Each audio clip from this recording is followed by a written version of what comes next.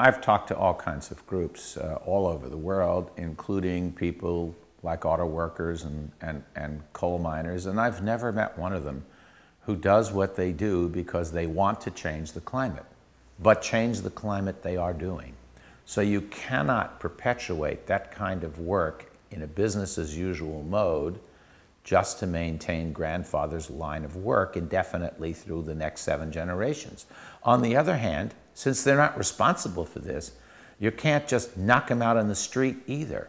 So there are several things you have to try to do. In the case of coal, you try to figure out, can you take the carbon dioxide out and put it underground? So that maintains the industry. If you can't do that safely or economically, you don't have to knock the whole business out in a week. You could do it in a generation. So you let people age through, you just don't rehire. There are ways to do that. How about job retraining or even direct side payments to help people through transitions?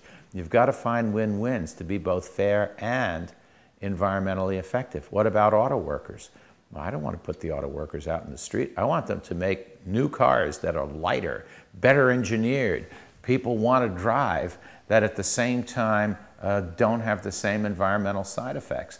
Well, there's plenty of work to be done, but it's going to require some incentives and some rules to push that. So you don't have to say you're out in the street. You have to say you're not making a 7,000-pound monster anymore, because they're now going to be either illegal or too expensive to buy if you can't demonstrate that you're a farmer or a rancher or a construction person where you need it. It's a truck. So if it's a truck, it should have a truck fee and a truck driver's license and drive in the truck lane.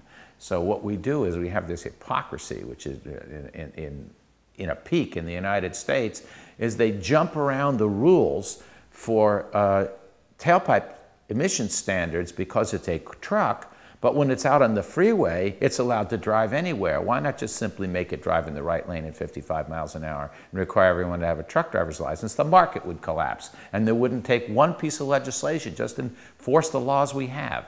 So these are the kinds of things we need to do, and I wouldn't even advocate doing that in an hour and a half. I'd give it a 5-year transition. Give people time to adjust, but make it inexorable, and no grandfathering and escapes, just transitions.